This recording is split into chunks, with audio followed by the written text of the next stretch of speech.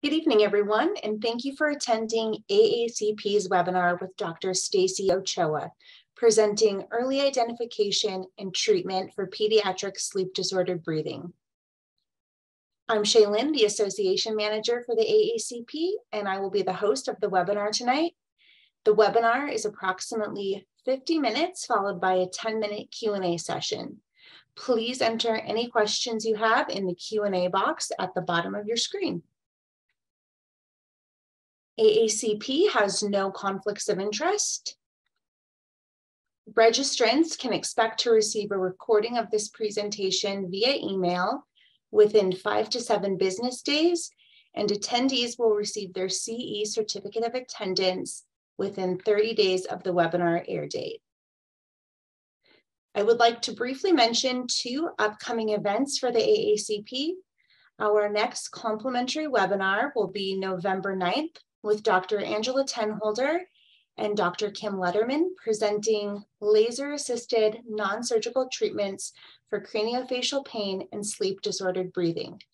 Also, on October 28th through 29th, AACP is hosting a 2-day advanced injections course in South Bend, Indiana. I would now like to introduce our speaker, Dr. Stacy Ochoa. Dr. Ochoa graduated from the St. Louis Community College Forest Park Dental Hygiene Program in 1995. She went to dental school at the University of Missouri, Kansas City School of Dentistry, graduating with distinction and honors in 2002.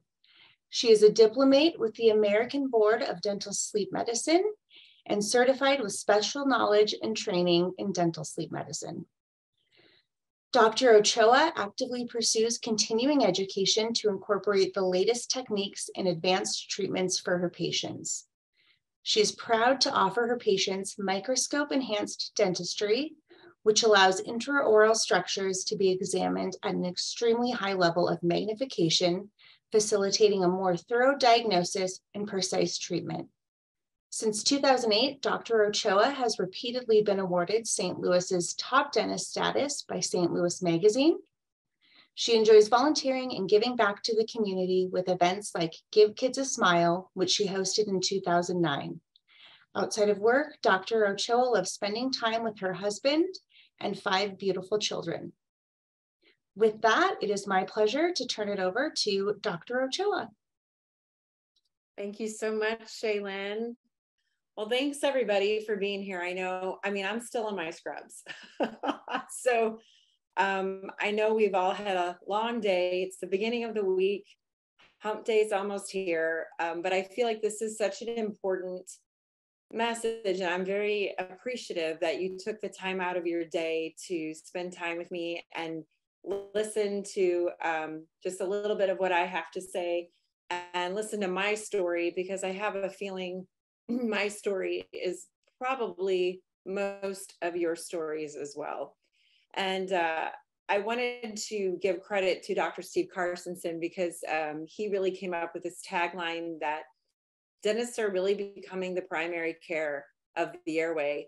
And we really should be prepared for that. And the American Dental Association has a call to action for not only adult, but pediatric evaluation and referring and intervention and as appropriate. And we as dentists really are the primary care of the airway and need to know what we're looking at and know when to refer appropriately. And if we're trained appropriately, know when to intervene ourselves with therapies. So I'll tell you a little bit about myself. And thank you for that introduction, Shaylin. I'm a diplomate, the American Board of Dental Sleep Medicine. I actually also am serving on the dental task force for the American Association of Sleep Medicine. I've been managing adult OSA with mandibular advancement devices for about 20 years.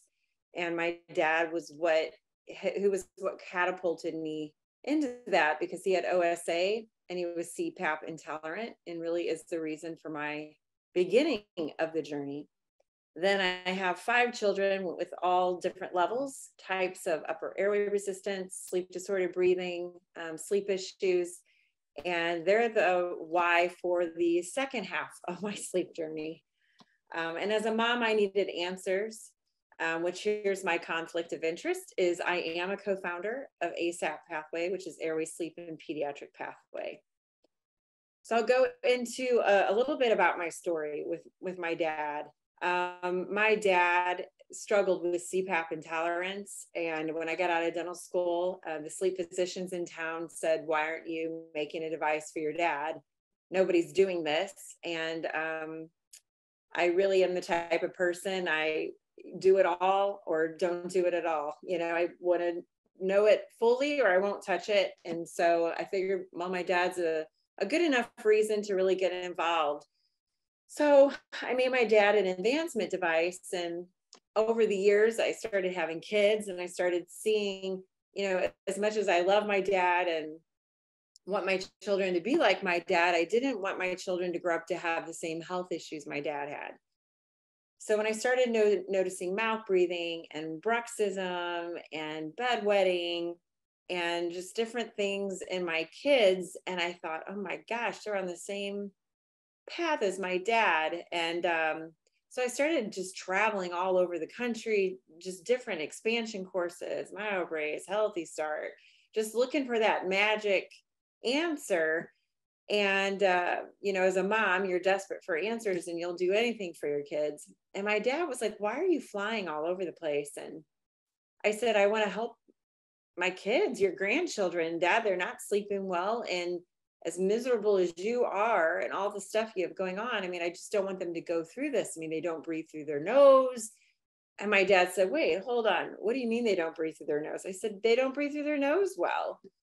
And my dad said, you know, I've never been able to breathe through my nose. I don't remember ever being able to breathe through my nose. And I mean, this is my dad in his early 60s. And I'm like, what? So I started looking back at pictures of my dad. And I mean, my dad always did have an open mouth posture. He struggled breathing through his nose. And I thought to myself, oh my gosh, what if somebody could have identified something in my dad as a young boy, and it would have changed the trajectory of his life.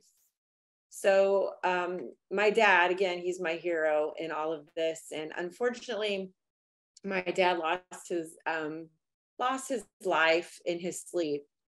He did not have his appliance in that night.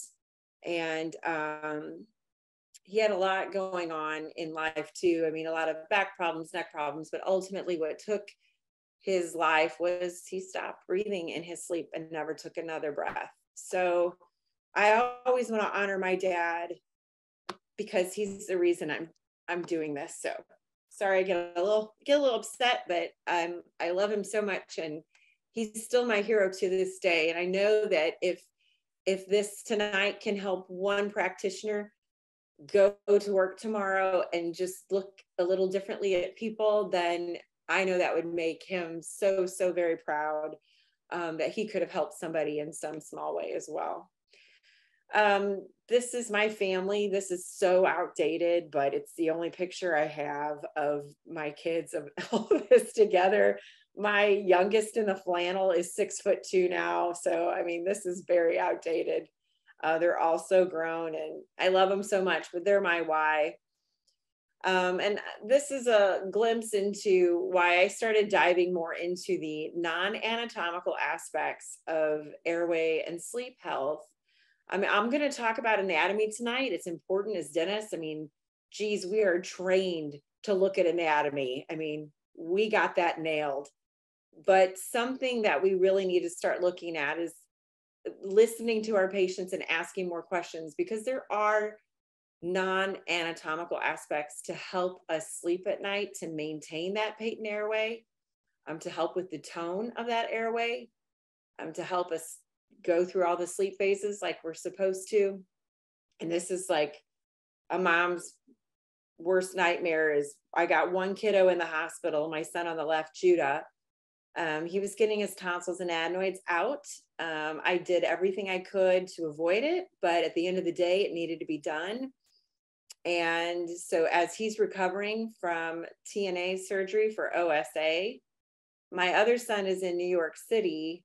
I'm in Missouri with my one son, and my other son went on a 24-hour bus ride to New York City and had basically sleep deprivation and went into a full grand mal seizure in Times Square. Never had a seizure a day in his life. Had a history of migraines, and that is a flag for potential neurological issues and can lead to things like seizures. And so I got a phone call from the school chaperones and the choir instructor that they were in the hospital with my other son. But this is where, as a mom, you're like, okay, I get what in the heck is going on with sleep in my life that I'm not figuring out. I've asked all the primary cares. I've done everything everyone has said to do, but something is not right. My children are not sleeping well.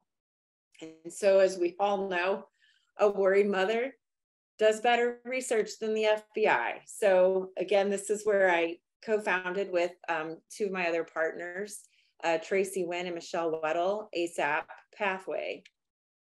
So let's talk about, and I feel like I'm preaching to the choir here. I mean, this association is known for understanding craniofacial pain, TMD, as well as sleep better than most associations that we have. So I feel like I'm preaching the choir, but I'm hoping that there's maybe something I can shed a little light on that maybe you didn't think about, or you might want to further investigate. So when we're looking at snoring, upper airway resistance, and then full-blown obstructive sleep apnea, you don't just wake up one day with sleep apnea. There's a transition. There was a starting point where things just didn't go well.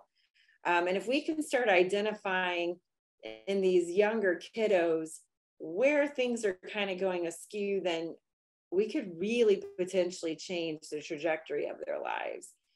Most of us are familiar with oral appliance therapy for adults, advancement devices. Basically keeping that airway patent mechanically as an alternative to CPAP therapy. And I think most of us are familiar with that. And really that's more of a mechanical, we're looking at the anatomy here. So we've got a 9-year-old, we have a 15-year-old, and we have a 37-year-old. So here's the 9-year-old. Again, these are CBCTs, Cephs.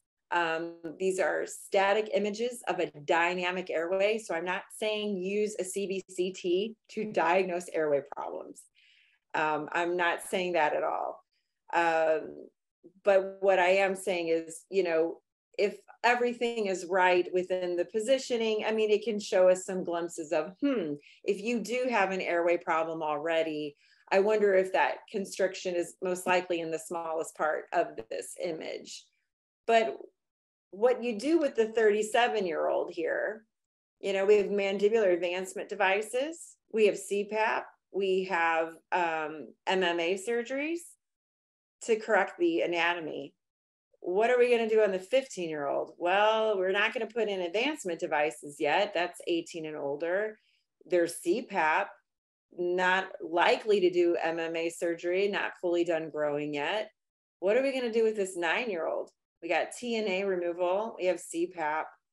What are our options? This is partially an anatomical problem, but not fully. So what if we can intervene in children early, change their future health? So let's talk about some different options that exist for kids with sleep and airway issues. So we know with adults, we can do maxillomandibular advancement surgery, and we can open that airway more so. But what about in kiddos? What if we could non-surgically bring the face more forward, expand from a transverse aspect and a sagittal aspect, increase nasal patency by helping that palate, improving that airway by bringing that mandible and the maxilla forward? So this is a kiddo here that, this is from Dr. Tracy Wynn. An ENT had referred this kiddo to her, and she got them off CPAP, which is life-changing for a kiddo. Does this mean this child's cured for life? No. But in this moment, in this phase of this child's life, she changed their life. I'm very hesitant to ever use the words cure sleep apnea because, quite frankly, we don't even fully know what sleep apnea is. We know it's a chronic inflammatory state, but we go through different stages of growth and development.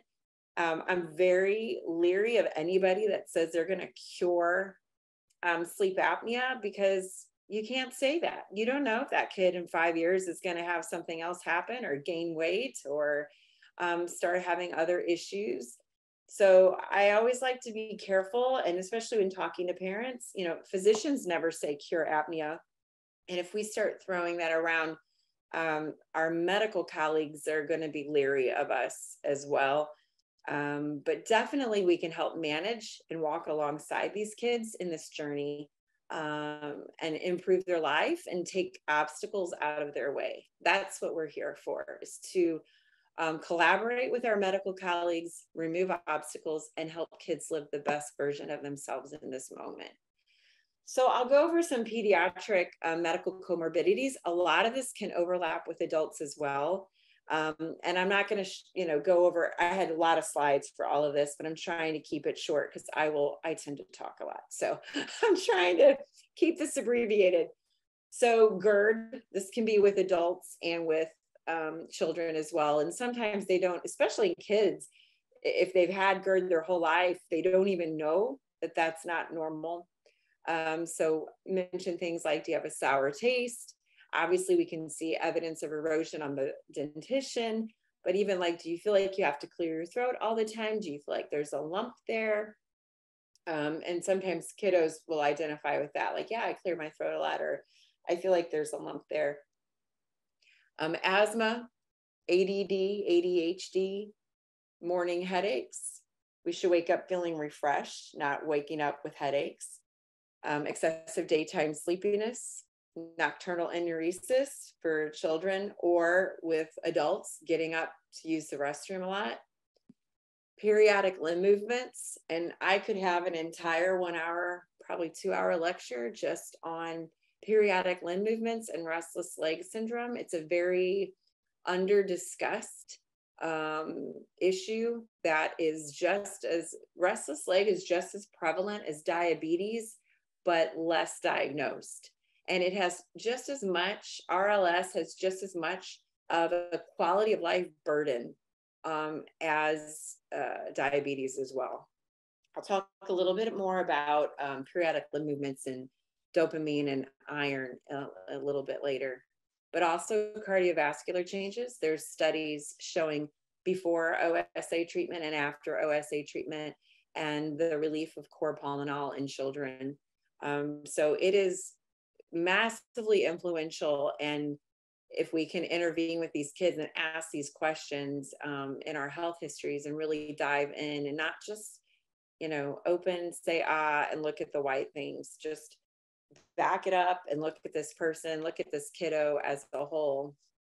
Frontiers in Neurology, this article, OSA in children can lead to cognitive and behavioral deficits. Basically, they were looking at cortical thicknesses in children with OSA, and they showed a difference in the thickening of the cortical thicknesses, and noticing that both thinning and thickening associated with children with OSA can contribute to cognitive and behavioral dysfunction frequently found in that condition. This is Dr. Sheldon and Dr. Ghazal. Dr. Stephen Sheldon, he's out of Children's Hospital, Lurie Children's Hospital in Chicago. Big proponent of before any child is prescribed a stimulant for ADD, ADHD, we really need to have a sleep consultation before we start pushing the drugs, because a lot of times it can be that it's sleep deprivation and it's not really an issue all by itself. It's more of a syndrome of an underlying cause. Dr. David Ghazal, he is now in Missouri. He was in Chicago and he moved to Mizzou and my neck of the woods. And what he is doing with pediatric sleep medicine is unbelievable. Just had an interview with him about a month ago, and they have already developed biomarker testing where they can test the plasma of a child. And within an hour, they can tell within 95% certainty if that child has OSA and cognitive deficits based on the gene markers that they're testing. And he believes fully, they're going to get this nailed down, and it's eventually going to be like a 5-minute result test that, instead of these PSGs, which are cumbersome, expensive. We also have an issue with access to care to even find pediatric PSG abilities sometimes, but also we get so many false negatives. Kids are different. Sometimes it comes back no apnea, but we know we have a very sick child who is struggling. So I wish it would come faster, but just know that there are people working really hard. We think we're crazy about pediatric sleep health. David Gazal is on fire about pediatric sleep health. He is just an amazing, amazing physician. Dr. Sheldon basically proposed this renaming of, ADD or ADHD, and it used to be called MBD, minimal brain damage. That's what they used to call this. But then they couldn't find the damage, so then they renamed it to minimal brain dysfunction. And so now they're calling it attention deficit hyperactive disorder. And what he's really wanting to start calling this is a syndrome, because we really need to get rid of the words like dysfunction, disorder, and damage and start talking about a syndrome and what is the cause of the syndrome. A study done in 2017 in the journal Medicine looked at the connection of obstructive sleep apnea hypopnea syndrome and ADD ADHD. And I'll summarize the findings, but the ratio of boys to girls with OSA-HS was 2-1. The ratio of boys with ADHD to girls was 2-1. And ADHD occurrence correlated with an increase in allergic rhinitis and adenoid hypertrophy in the age group 4 to 6. And then the occurrence correlated higher with rates of tonsil hypertrophy ages 6 to 11, which I find this in my practice a lot, and you probably do too. In that small age, the littles, I always call them the littles in my practice, 2, 3, 4, 5, 6 years old. It's usually an adenoidal problem or allergies, something going on in the nose, behind the nose. And then we start seeing a transition to more of a tonsil issue a little bit later. And they did also find an increase in respiratory events as well as hypoxias correlated with an increase in ADHD. So the take-home message is obstructions in breathing need to be removed as soon as possible to decrease the chance of a child developing ADD, ADHD. There was a Karen Bonnick study done on thousands of kiddos, and just the fact that they snored and just the cognitive deficits that took place. There was another study done on children at 13 years old. Even though they didn't snore any longer, if they snored under the age of 6, they were most likely to be in the lower third of their class. Even though they no longer snored, they grew out of it, if you will. The fact that they did snore between 4 to 6 years old, it put them at a disadvantage. These are long-term effects. And that sweet spot is 5 to 6 years old. So we got to take action, and take action as soon as we see the issue. And we see these kiddos more than their own pediatricians sometimes. I'm a huge fan of the Amen Clinic. I actually took 2 of my 5 kiddos to the Amen Clinic to have a SPECT scan done. And it is mind-blowing what you can see. They do a cognitive one, and they also do a relaxed one. So they do one where you're just chill, relax, they scan the brain, and then they do another one after they do some questions, and they challenge the brain, and then they do another scan. And it's super interesting, and they've identified like different types of ADD, 7 different varieties of ADD. and just showing that psychiatry, which tends to be one of the only professions that doesn't look at the organ that they're treating, they're trying to change that by saying, hey, let's not be a symptom-based profession. Let's start looking at the brain where the hyperactivity is and where the underactivity is. But they have scanned brains before and after treatment of OSA, and they can identify a brain with obstructive sleep apnea. They have a definite trademark and what it looks like and where the deficits are.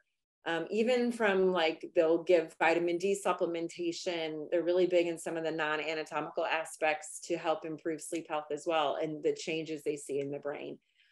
Just a very big fan of the Amen clinics, but they're showing us what we've always known. We know something's different. We know something's not right. And they're finally saying, see, there is a brain that's sleep deprived, and here's a brain that isn't sleep deprived. And there is a difference. So I'm going to dive in a little bit more to periodic limb movements. So there's restless leg and there's periodic limb movements. This is going to go into a little bit more of some of the non-anatomical aspects. Periodic limb movements are episodes that are detected in sleep during a PSG. Literally, periodic limb movements is just that. It's a diagnosis during a PSG. You cannot diagnose it through a home sleep test because there aren't any leads on the legs, so they can't detect periodic limb movement. So it's PSG findings only.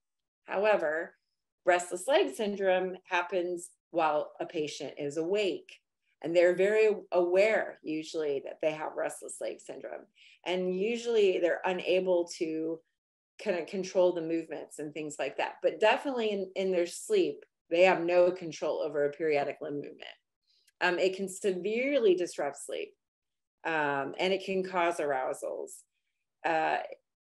If you have people, like patients, children that are sleepwalking or have a lot of leg pain, this could be a sign that they might have periodic limb movements. But then you further question too, well, what is it like when you're awake? Because not all patients with periodic limb movements have restless leg syndrome. And not all people with restless leg syndrome have periodic limb movements, but a lot of times people with PLMs also have restless leg. So this is when we start getting into some of the nutritional aspects. Iron, for instance, is essential for a lot of our biological functions, but mostly, including in this section, neurotransmitter synthesis. So iron is a cofactor for tyrosine hydroxylase, and that converts tyrosine to dopamine. So you need iron to convert tyrosine to dopamine.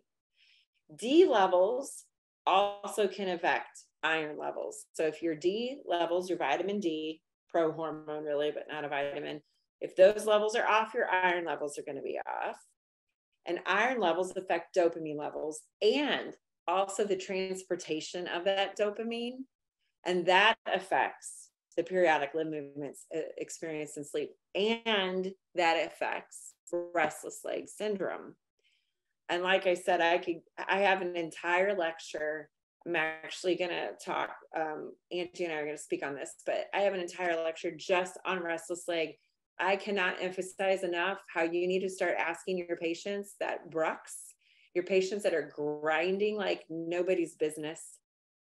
Do you, there's a whole restless leg questionnaire that you can ask. It's like 10 questions, but, especially, do you feel like you have to move your legs? Do you move your legs a lot in your sleep? When you start to get tired, do you feel like your legs are uneasy or achy, or you have to move, like an intense desire to move them? Those patients also tend to have bruxism sometimes, not always, but they have found that bruxism occurs right after an arousal. And the arousal tends to be a tibial arousal. So you get the leg movement, boom, then you get the bruxism. And these are patients that, they're busting your appliances up, they're busting their veneers up. Just start asking about their legs, and then you can order some blood work. 80% of people with RLS also have PLMs, which is the periodic limb movements in their sleep that are detected on a PSG. This can be linked to low iron. And like I said, essential for the neurotransmitter synthesis, tyrosine hydroxylase, converting tyrosine to dopamine. The lack of dopamine can cause those movements. So what we typically want to see is a serum ferritin, a fasting serum ferritin level. We want it to be at least 75. We really want it to be greater than 75 if you have RLS. But anything lower to 45 to 50, especially in kiddos too, is associated a lot of times with restless leg syndrome. So normally you want to be at 75 or higher. But if you have RLS, we want to even see you in the hundreds. And then we also want to see the transferrin iron saturation greater than 20%. I mean, really, if you have RLS, we almost want to see that closer to 45%. So vitamin D and iron, there's this feedback system between the two, and it has to do with hepcidin, but they're connected and you can't separate it.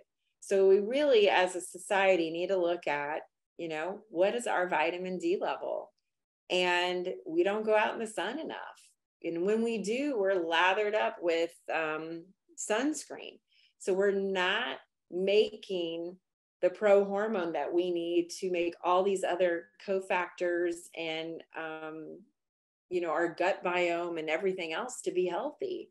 And our gut, I mean, that makes everything. Our neurotransmitters, it's our immune system. And there's so much research connecting vitamin D health and the microbiome. Vitamin D is a bacterial growth factor. When the vitamin D levels are low, the gut biome is just trashed. So you start to see issues with, you know, leaky gut. You have all these other syndromes with the gut. You have issues with absorption. You have issues with all the neurotransmitters that you could be making, cortisol, melatonin. It's just pantothenic acid, B5, all the Bs. I mean, it's just a cascade of effects. And I learned a lot from Dr. Sasha Gamenak on just the different aspects and the parts of the brain, the neurotransmitters needed to flip the switches and keep the clocks going in the part of the brain that we need them to, are saturated with vitamin D receptors. And any place that there is a vitamin D receptor, it needs vitamin D. So when the majority of the population is walking around with either not only vitamin D deficiency, but insufficiency, we're just not going to work as well as we normally would. So D levels affect paralysis, and it affects the sleep clock switch. So let's look at like a paralysis switch in the brain. What can happen if our paralysis switch is not right? We could have apnea, where we're not breathing. We could be walking when we shouldn't be. We can be talking when we shouldn't be. We could be bruxing or chewing when we shouldn't be. Legs moving, waking up in just horrific pain because we weren't paralyzed like we should be at night. So we wake up achy all over our bodies. REM behavior disorders. We're acting out our dreams when we should be paralyzed. Why isn't our brain paralyzing our body like it should? And then there's the sleep clock issue. Now that's insomnia, advanced sleep phase issues, waking up every night at 3 in the morning, circadian rhythm disorders, decreased REM sleep, decreased slow wave sleep. And what happens if the sleep timing and the paralysis cascades start malfunctioning from a lack of repair or low vitamin D? So now our sleep timing and paralysis switches aren't operating correctly. So you could then be awake, but you're dreaming. You could be awake, but you're paralyzed. Awake, but now you're falling to the ground paralyzed. Awake and falling to the ground moving, which kinesiolexy can look like a seizure, but the big difference with kinesiolexy and actual grand mal seizure is a grand mal seizure has amnesia involved. Kinesiolexy, the patient remembers everything. Grand mal seizure, they will remember nothing. Or involuntary sleep attacks. I fall asleep for no reason, out of the blue. I'm supposed to be awake, but I fall asleep. Here's a study showing vitamin D and the gut microbiome and the endocannabinoid system. And I have another lecture where I go into, I mean, we all are hearing about CBD, CBG, CBN, and the role in sleep. There is a huge role for the endocannabinoid system and sleep health. And I believe in the next 5 years or so, we're going to see an explosion of cannabinoid science, and phytocannabinoids are just helping people immensely get the sleep they need. But why are we not able to make our own endocannabinoids? We have 2-AG and anandamide. Those are our own endocannabinoids. And really the endocannabinoid system wasn't even discovered until the 90s. Similar to, we had all the opiates and we didn't know we had an entire receptor system that responded to opiates. And we also have a whole system of that responds to aspirin, and that was from willow bark. So it's a matter of time, and we need to be aware, if we're dealing with sleep health, that yes, there is a place for phytocannabinoids, and that science is growing. So just be open to it and maybe start researching it more. But the question is why do we stop making our own endocannabinoids? And again, it goes back to the microbiome in the gut. Also, magnesium and sleep, extremely interwoven with each other. 60 to 70% of Americans are deficient. Most physicians do not even test for magnesium deficiencies because it's so rampant. So a lot of times they'll just go by your symptoms and say, hey, let's start putting you on some kind of magnesium. Women typically can start around 300, 350 milligrams. Men can kind of go up all the way and play around up to the 700s. I personally take magnesium every night. I take about 400 milligrams and I sleep awesome. It's important for deep, slow wave sleep.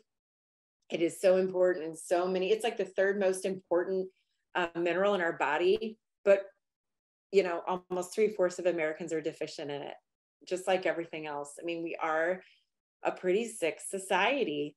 It also helps with restless leg syndrome, insomnia, migraines, ADD, ADHD. But again, why? Why is it helping with those different things?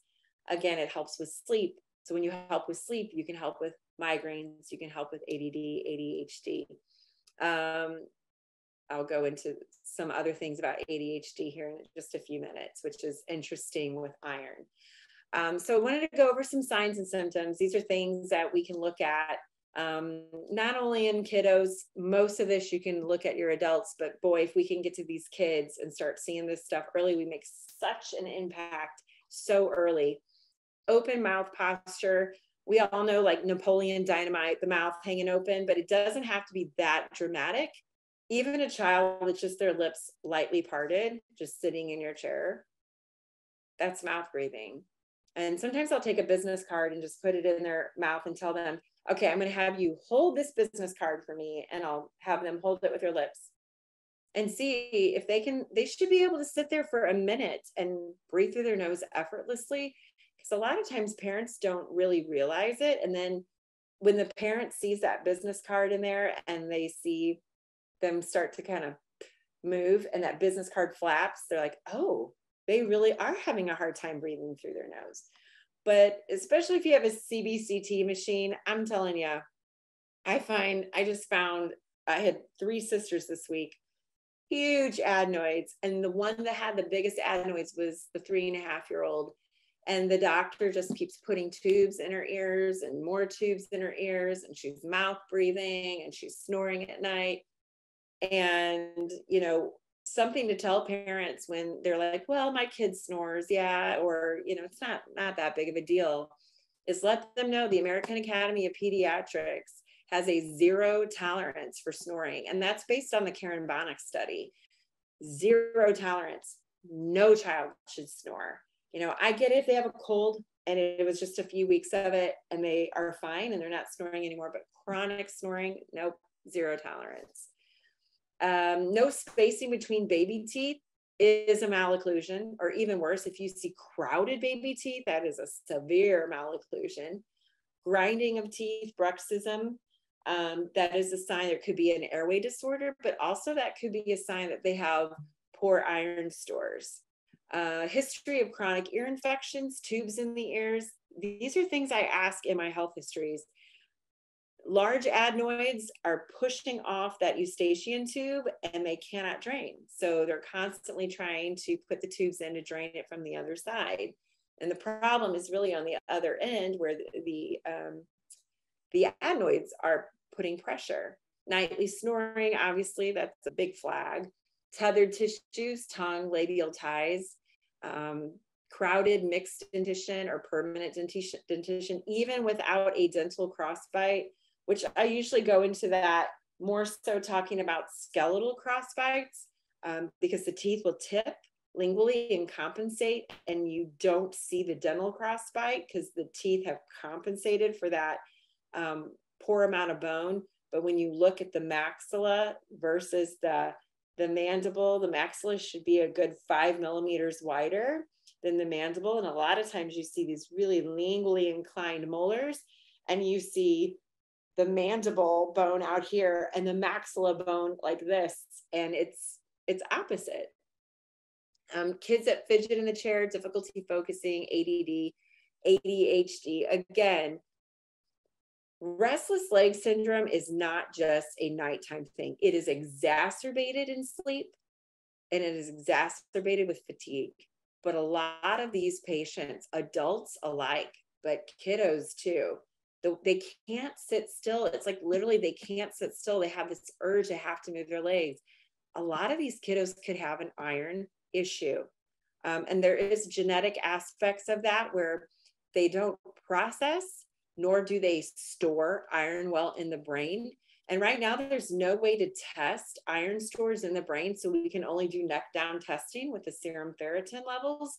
But if, again, RLS is as prevalent as diabetes. So start asking these questions. Look at these kiddos moving around all the time. It's like, it's very uncomfortable to have RLS. And you can make a world of difference. 80% of children with RLS respond very well to oral iron supplementation. Once in a while, they might need IV or some medication, but 80%, it's an iron supplement, and you're changing their sleep, you're changing their life. They can focus in school, they're getting more rest, even helping with the bruxism aspect. Circles under the eyes, venous pooling, enlarged tonsils. Again, we know infection doesn't have to be present. It's just the size can be functionally a problem. And enlarged adenoids visible on the CBCT. So here is some pretty big adenoids here, some impressive tonsils.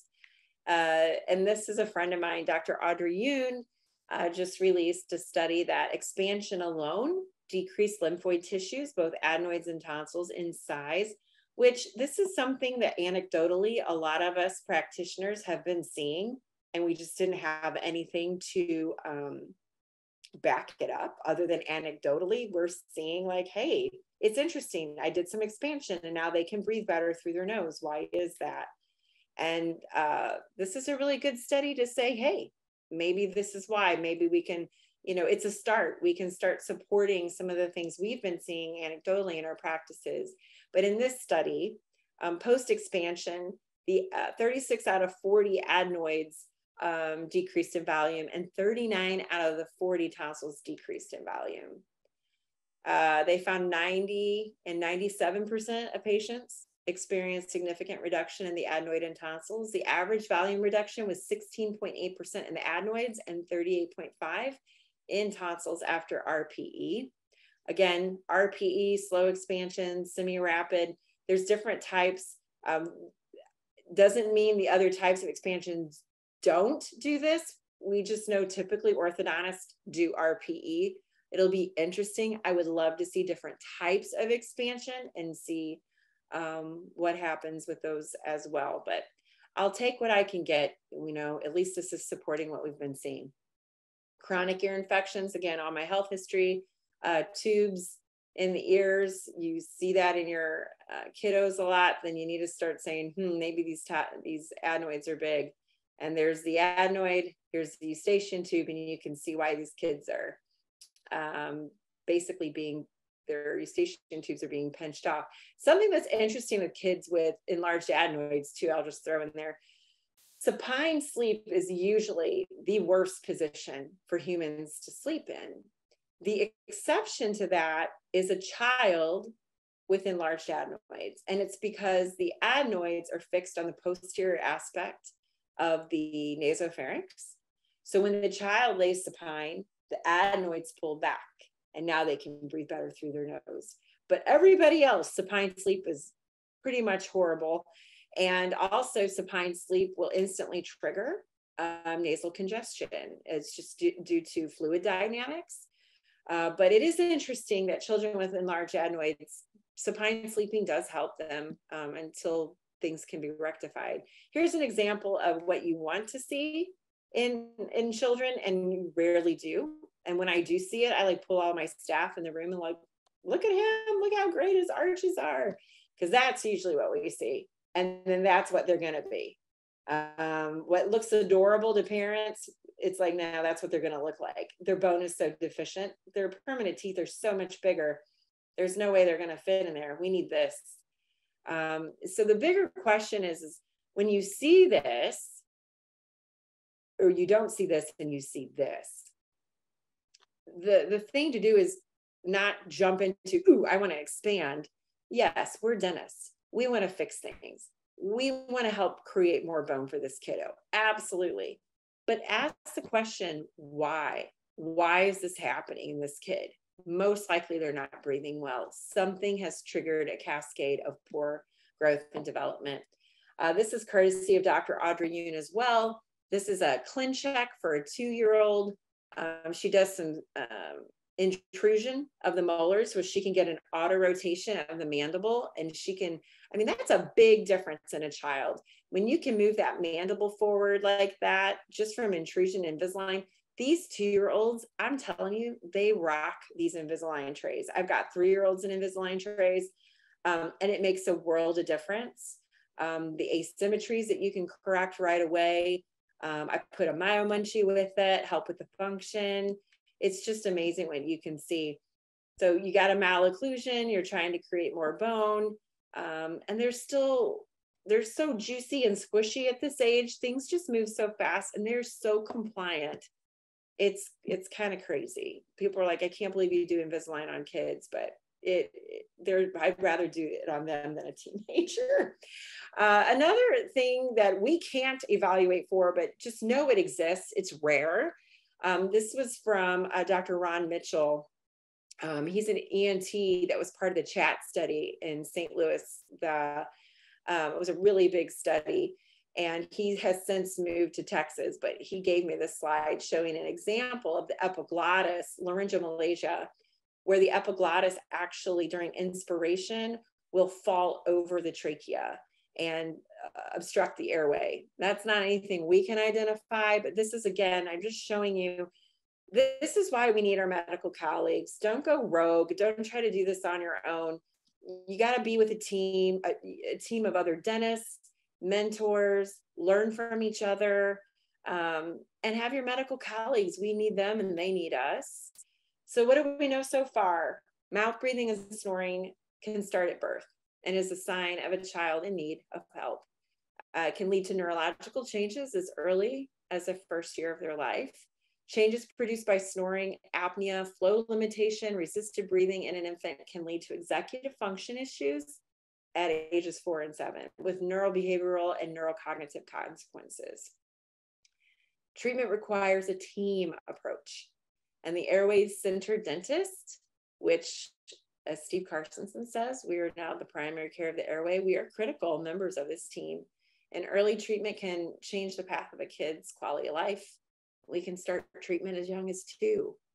And early diagnosis and intervention is crucial. Dr. Stephen Sheldon says if we have to diagnose early because of the oxygen deprivation and sleep fragmentation. If we don't fix it by 5, it's broken, and it's broken for good, which goes back to the study of children that snore between 4 and 6. However, they stop snoring around 11, 12, 13. The cognitive deficits are already there. I'm going to try to speed it up a little bit. I tend to talk too much. Okay, current standard for pediatric OSA treatment within the medical community right now is TNA removal and CPAP. But based on the study, it can be anywhere from 40% to 70% not curative. Does it mean we don't do it? Not necessarily. There's studies with expansion, then TNA removal, then expansion. The bottom line is most of the time you need both. It's not that you don't take out tonsils and adenoids. It's not that you expect a cure from the TNA, but it's part of the puzzle. And now with Audrey's research out of Stanford, it'll be interesting if maybe we start doing some expansion first and just see what happens in certain cases where maybe it isn't so severe. Maybe we got a little bit of time. Maybe it's a mild case and parents want to just do some expansion first. Why not? And let's see if we get some natural reduction of those lymphoid tissues. But they need us, aside from CPAP, the ENTs, the pediatric sleep physicians, the pediatricians, they need us. They need us to help. The majority of the kiddos where it's not curative, 3D imaging showed that there was abnormal oral facial development in the kids. And nasal CPAP therapy is long-term, and it's not an option. It's actually stunting the growth. There was a study done in chest on grown men wearing nasal CPAP. After 2 years, it created a class 3 relationship. It pushed things back, and that's in a man done growing. What about a soft child that's still growing and we're stunting that maxilla? That's not a long-term option. Some kids need it for a while, but if we can partner with some dentists that know what they're doing and try to wean these children off of a CPAP, that'd be great. So right now, the combination of tonsil and adenoid removal, palatal expansion and craniofacial development, and about 6 months of oral facial myofunctional therapy tends to kind of be the sweet spot for long-term resolution. I don't want to say cure, but at least a long-term resolution for several years is what they're finding. Christian Guilleminault, he's like the father of sleep medicine. He basically had a conversation with my partner, Michelle, and he said, before he passed, you dentists don't know what you can do for these kids. Medicine can diagnose the condition. They can manage and give the child allergy medications and a CPAP, but you dentists can help treat it. And I just thought that was so important that he said that. I mean, there's a call to action to us for sure. And these are, this picture is so upsetting. These are post-mortem pictures of kiddos that passed away in their sleep. And I know that a couple of the parents had actually gone to the pediatrician and said, hey, something's not right with my kid. One of them was turning blue and frothing. And the pediatrician said, well, they'll outgrow it. And unfortunately, there's still some pediatricians, God love them, but they still feel they'll outgrow it. But according to the studies, you might outgrow the snoring, but you don't outgrow the neurocognitive deficits.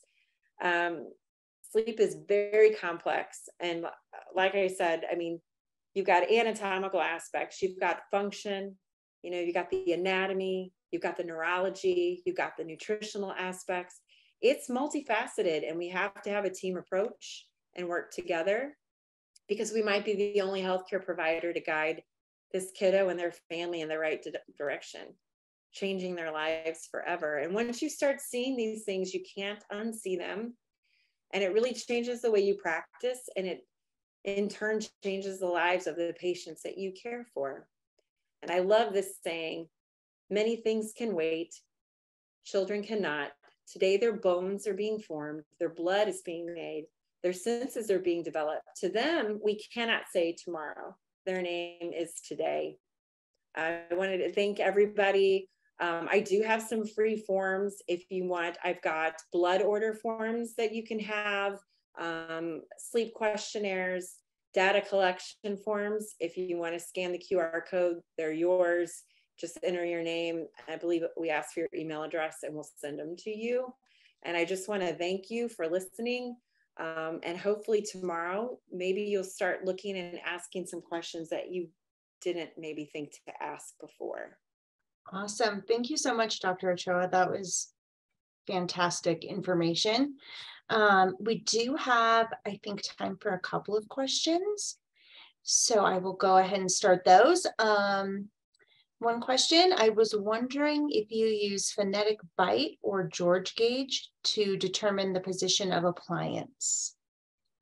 Well, it depends on, and everybody's going to have a position on this. I kind of like to look at the vertical too.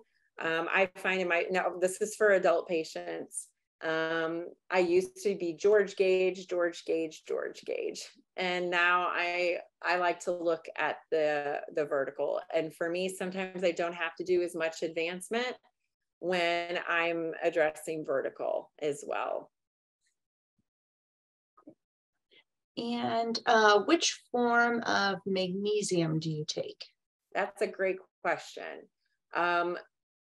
So typically I always do the citrate, they all end in the 8s. The oxides can cause diarrhea. So magnesium oxide. Now, if you're someone that struggles with constipation, then you might want to take the magnesium oxide because it will definitely alleviate the constipation. But if you are pretty regular, you want to probably avoid the magnesium oxides. Okay, perfect.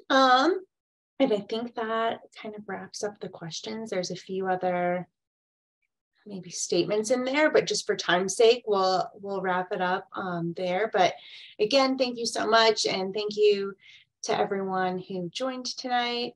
Very much appreciated. If they are interested in those forms, did you say where they could find those? Actually, yes. I had a QR code. You can go to asappathway.com and go to free gift. And that's where we'll send you all the forms. And it includes the blood screening that I order, all the iron paneling I like to get, the B12 and the 25-hydroxy D. And then there's data collection forms you can do with as you wish, put your own logos on it. But if anything, if you don't know, you look at these forms and you're like, what in the world do I do with these forms?